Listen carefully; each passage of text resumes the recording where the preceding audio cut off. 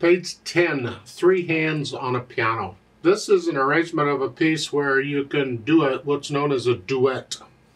That's where two people are playing or singing a piece at the same time with each other. They may play or sing the same notes, and they may be doing different notes. So the top staff is the teacher's part. That's where the teacher would play all those notes. The bottom two staffs with the curly brace, that's the grand staff. That's what you would play. And the two of you could play on the same keyboard is fine and have fun with it. There's a few things here I'd like to point out though. So I'm going to go through the system I use for learning a piece of music, and I'll talk about them. I look it over, I see it's 2 pages long. Treble and bass clef signs, and I'm talking about the two stabs on the bottom, the ones that are connected with a curly brace. That's the grand staff. You got to remember that when you have more stabs like this, you got to figure out which stabs you're looking at. And you get in the habit of which stabs do I see now, because it can be confusing. It's the bottom 2 stabs in each group. See, there's 3 stabs connected. And we're talking about the bottom 2 stabs of those. So we have treble and bass clef signs, 1 flat in the key signature. We're in the key of F major. Go ahead and be doing the scale for F major, and also do the scale for D minor because it has 1 flat in it. 3/4 time signature. Let's take it one hand at a time, make sure we understand what the hands are doing. The right hand, you just have a chord. You're starting with an F chord here. 1, 2, 3, 1, 2, and third measure. If you're not sure what it is, then spell out the chords, what we call it. You just take it one note at a time and figure it out, bottom to top. Start at the bottom and go up. Music is built from the bottom up, so we get in the habit of that. So in the third measure, it's an F natural, a G sharp, which is here, and then a D, that's here. So I'm going from here to here. You eventually get a feeling for that, so you don't even have to look at the keyboard for it. So back to the F. Second line, second measure, then your thumb comes down to here, C chord. And the last 2 measures of the second line, well, again, it's an E, a B flat. There's a B, remember the flat's in the key signature. It's a B flat and a C. Here, you got a bunch of those. Let's go to page 11. First line, you got these 1, 2, 3, 1. Now, the last measure, you got to come up here. You got 1 beat rest to come up here. It's the F chord. We're just putting the F on top. Here, that's all. It's like first inversion. Have we had inversions? Yeah, I don't know. But it's still an F chord. You're up here. Second line, second measure. It's a B flat, a D, and an F. You can finger it this way. If your hands don't fit up here very well, then finger it with second finger. So you go here and you stay out here. Last 2 measures, it's an F, a B flat, and a D flat. And you can do a 1, 3, 5 or a 1, 2, 4, however, just finger it. Left hand, well, the left hand gets the melody. And starting here, so 1, 2, 3, and then the thumb comes up to, and the second finger, just reach down again, 2. That's tied for 2 measures, and then just lift up and come down. Just lift up here. Now, last line on page 10. First measure is here, and second measure they have a 2 or 4. That means you got a choice. Which finger do you want? I could use second finger, or I could scrunch up and use 4. You can also do 3 if you wanted to. The idea is we want to connect these notes right now. And I want to connect the G to the C, the next note, the next measure here. So if a 2, if you can reach up there, fine. 2's fine. Then claps. If not, then use some other finger. A 3 or a 4. Because a 4 puts you in position. You choose. Just pick a finger, and whatever you choose, stick with that. Don't keep changing them. 1, 2. Page 11, it's 2. And again, you had 2 or a 4. We're getting ready for the next measure. So if you can reach that F, it's an F. With 2, that's fine. Otherwise, you might want a 3 or a 4, either one. And you need to know that note, that F. That's it's above 2 ledger lines. 1 ledger line, remember, is middle C. 2 ledger lines would be an E because it's every other note. And that's right above it. You can always figure it out like that. But it's really better, in my opinion, if it's within 3 ledger lines, just memorize the note. Just know it's an F. Next line, it's an E flat. Now with the thumb underneath. That's fine. If you're doing the scales, that's easy. And then going on, it's a D flat. Then reach down, little finger.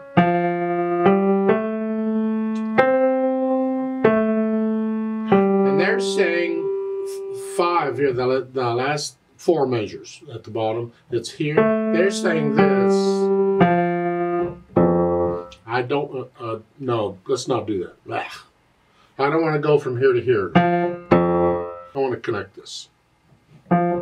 So I want thumb on that F, so I can reach down.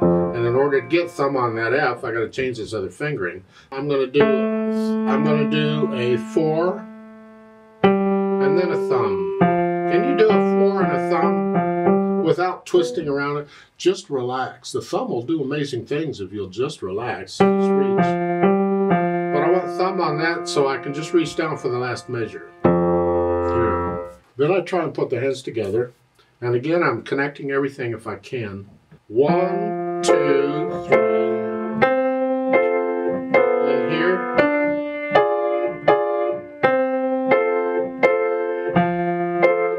Anyway, you put the hands together. I already did. Then go back over it slowly and carefully and get rid of any hesitation so it's a steady beat throughout.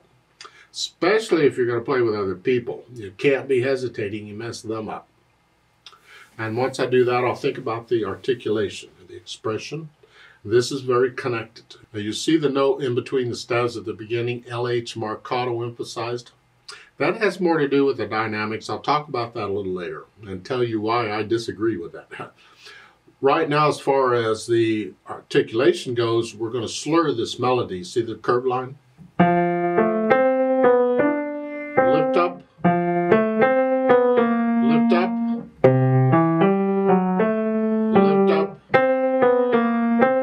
So just a little, like taking a breath in between each of the phrases. The right hand, you just play it. Just. Yeah. Now at the bottom of page 11, last line you're here, lift up.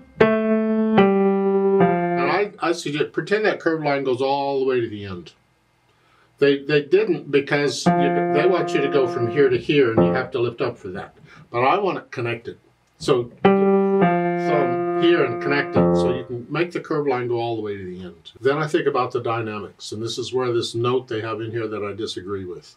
A marcato is a strong accent. I don't want to accent anything. It's very, very pretty, very calm and flowing. What they mean is what we call bring out the melody. This is the phrase, bring out the melody. You'll hear it, bring out the melody.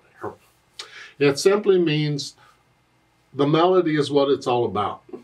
The melody rules. The melody is what we're here to listen to. That's what we want to hear. So the melody you bring out, play it a little louder, and everything else is in the background.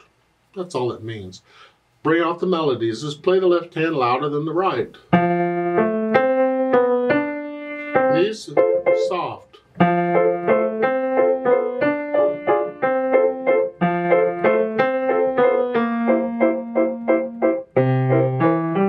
I'm just playing the left hand louder than the left, or right, which hand, whichever. That's all we want. If you have a problem with that, playing one hand heavier than the other hand light, again, when you're doing the scales, practice playing the scales one hand heavy and one hand light, and take turns as to which hand is heavy on that. That way, when you get these in the pieces, you just do it, because you've already practiced the idea. They give you an MF, you see between the staves, MF. Mezzo forte is sort of loud, and that applies to the melody. It's up close to the top staff. You think it applies to that?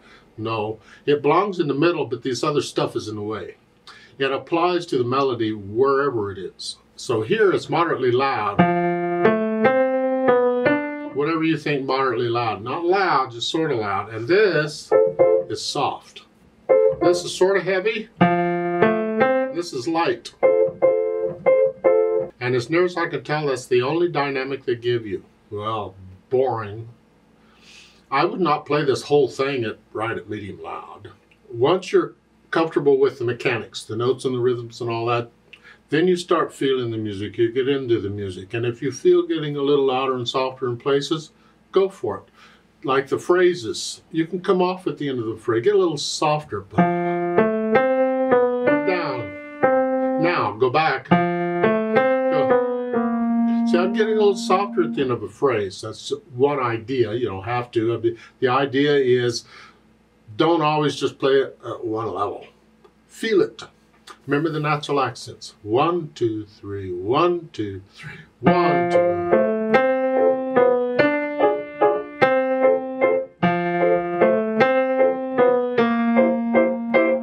I'm exaggerating them so you can hear them better, but feel these natural accents all the way through. As far as the speed goes, tempo di valse is a waltz tempo. But problem is you have slow waltzes and fast waltzes and in between waltzes. Picture people dancing. 1, 2, 3, 1, 2. About that speed is fine. Then they've added pedal. Well, I think it sounds fine without pedal, but okay, you want to add pedal, we can add pedal. We want to be careful with it because we don't want to smear it up. At the beginning, you're going to push the notes down first and then pedal, and they want you to pedal the first two measures like this. And then you change it and then up, up.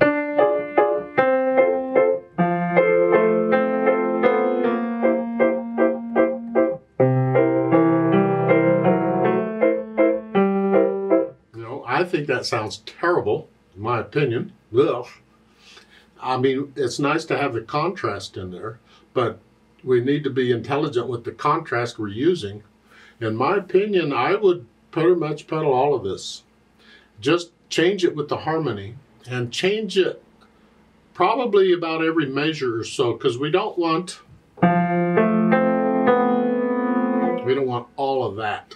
Ooh. So I think I'm probably going to change it on every measure. Just it's overlapping pedals, so the hands go down first and then the pedal here. Change it after I play the note. But at the end of a phrase, if I want to hear the phrase, I got to lift the pedal up with the left hand, like taking a breath, so I can hear the phrase.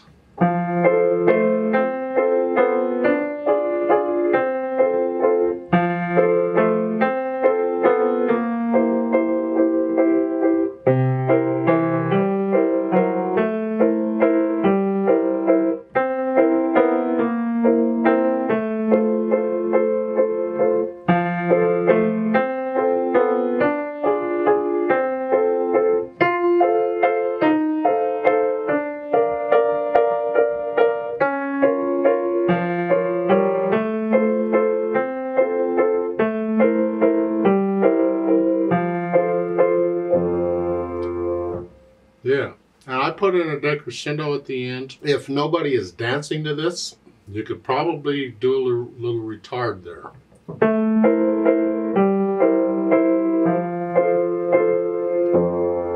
If people are dancing to it, don't retard. You mess them up. Keep the beat going to the end. And if you're playing with another person, you have to coordinate your retard. So you're both retarding the same. You may have to work on that and practice it with each other. But you don't have to retard. You can play at the same speed throughout. It's fine. At the end, I forgot to mention on the pedal, change the pedal on the last measure, but pedal that half note. Go ahead and pedal it. So the last 4 measures is here. Change, change, change. So we want to get rid of that. We're dying away. I want to get rid of some of it. There. And then lift everything up at the same time on beat 3. Let's play this together very slowly. Now this is after you can play it. No hesitations. We're not performing it, we're just playing it. So I'm going to play everything about the same. I'm going to pedal it like I suggested, and I'll give us 3 counts. Let's just try it. I'm not doing louds and softs. There aren't really any, but okay. Did I say that already? I can't remember what I said. Never mind. Just play what I play. 1, ready, go.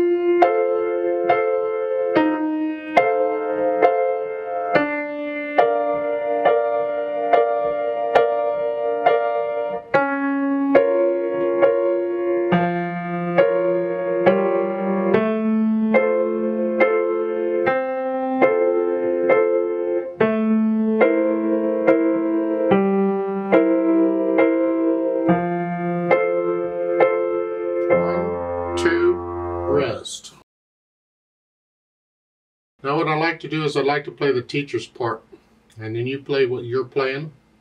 So I'll give us 3 counts. The teacher's part has a rest on beat 1. It doesn't commit on until the end of 1. So I'm going to play a note on beat 1 just so we play together at the beginning, and then I'm going to do the teacher's part throughout. And you can do your part. We're going to speed it up just a little bit, but not much. I'll give us 3 counts. Did I say that? I can't remember. I don't. 1, ready, go.